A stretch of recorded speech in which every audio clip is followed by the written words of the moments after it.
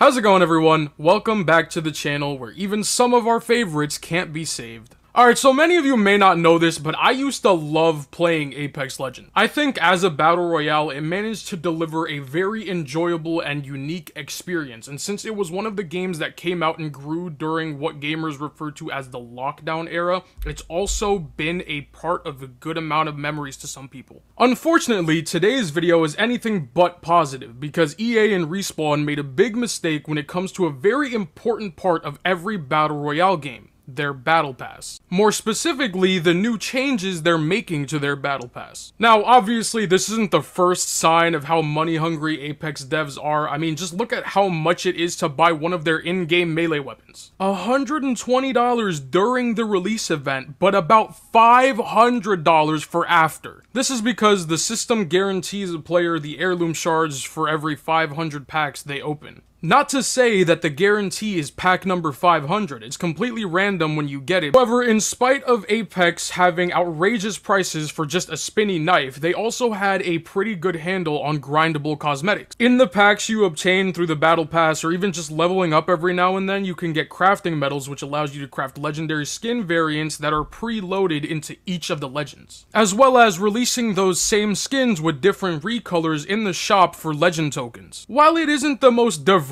reward system, you still get some pretty cool skins with almost any color variation. And it's this kind of stuff that fans of the game have loved, well, that and her. Now, when it comes to something like the Battle Pass, we all know that it's a pretty similar case. When you buy one Battle Pass, typically for $10 worth of currency, you pretty much give yourself any future Battle Pass as well. The reason being, in the Battle Pass, you're always given a little over the same amount of that currency back for completing it. So, if you get, say, the Battle Pass from one season, you pay $10 this time, then when you finish it, you'll get the exact amount of in-game currency you need to get the one for the next season, so on and so forth. It's something that I've done, it's something you've probably done, it's something you're probably still doing at this exact moment. Unfortunately, EA and Respawn decided that starting in Season 22, the Battle Pass was going to see some changes. Now, some changes are pretty good, like reducing the amount of tiers from 110 to just 60 and giving people some bonus rewards for each Battle Pass. However, that thing that I mentioned with the Battle Pass being a one-time purchase is no more. You will now have to buy every Battle Pass that comes out for the same $10 price each time, as well as releasing 2 Battle Passes each season, so pretty much $20 every season for 2 different grindable Battle Passes. My problem with this is not just the charging of each Battle Pass, but also the fact that technically the amount of time you have to grind each Battle Pass has decreased. 110 levels over roughly 90 days is like 1.5 levels per day, but now 60 over half that time is like almost 2. But of course, the most important part being the fact that free-to-play players are now completely losing that value. Many who just grind Battle Pass after Battle Pass have lost a crucial part of their cosmetic income, to say. Hopefully some point down the line they decide to overturn the decision, though it doesn't seem likely. Anyways, if you enjoyed this video, then leave a like and subscribe if you're new, and check out the recent video here on screen. Also, leave a comment down below letting me know your thoughts about this change, and I hope you all have a great rest of your day, and I'll see you guys next time.